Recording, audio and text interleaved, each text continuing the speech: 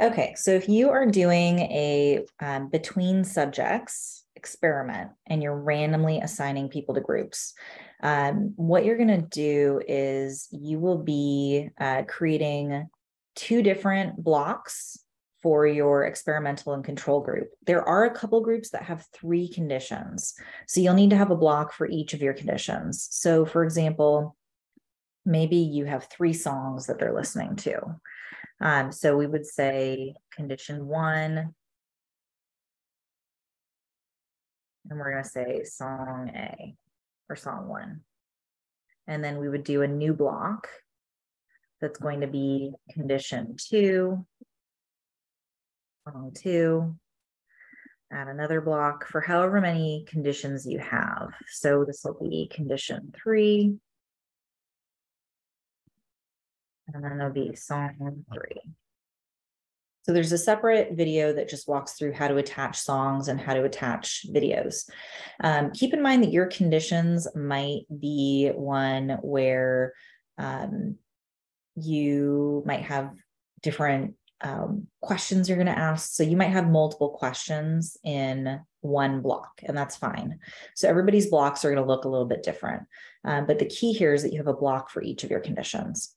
So what you're going to do to apply this, you're going to have your dependent variable once. So let's say that the self-esteem is your dependent variable after you listen to some songs. So you have your conditions here, and then I have the dependent variable here. I could even put a note to myself that this is the dependent variable.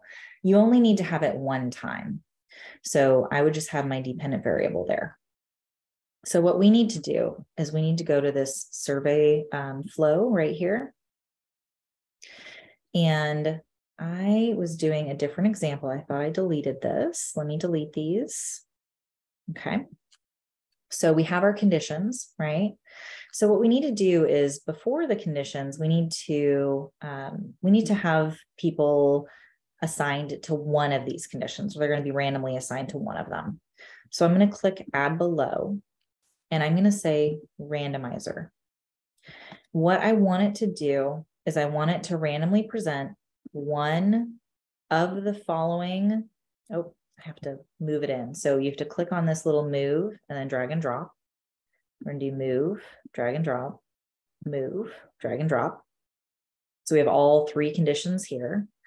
And then I want it to do one of the following elements, and I want them to be evenly presented.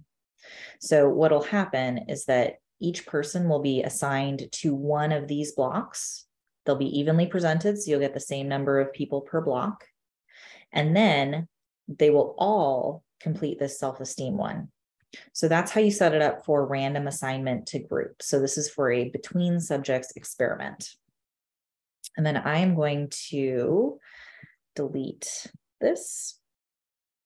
Actually, let me do that after. I'll go ahead and exit this. So I'm going to say apply.